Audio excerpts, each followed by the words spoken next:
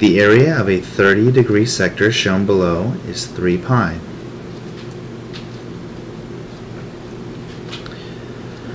What is the circumference of the circle? So, circles are going to be always proportional to one another. In this case, it's the same thing, but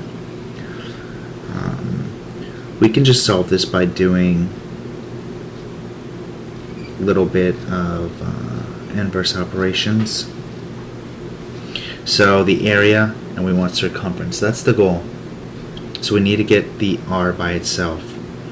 So the way I would do this, let's first find what the radius is. Goal is a radius.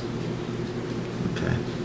Because they're given us the area, but we want to find the entire circumference, okay?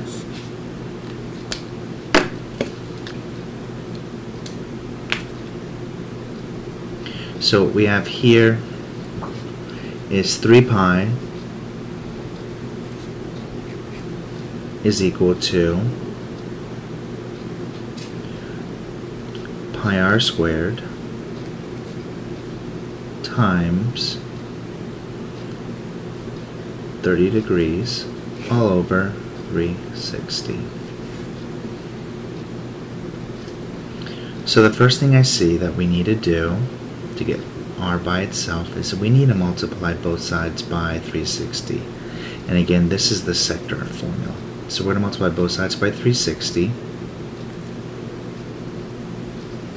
because we want to get that 360 out of the denominator.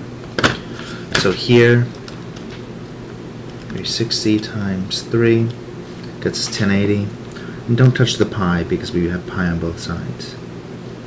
1080 pi is equal to pi r squared times 30. From here, we have a pi and a 30 being multiplied. So the inverse multiplication is division. So I'm going to multiply 30 pi to both sides.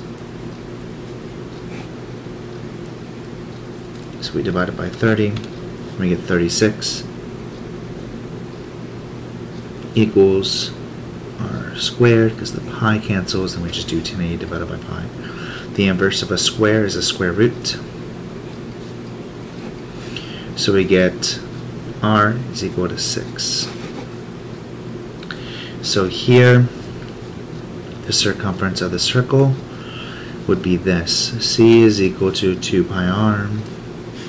C is equal to 2 times pi times 6. 6 times 2 is 12. We get 12 pi.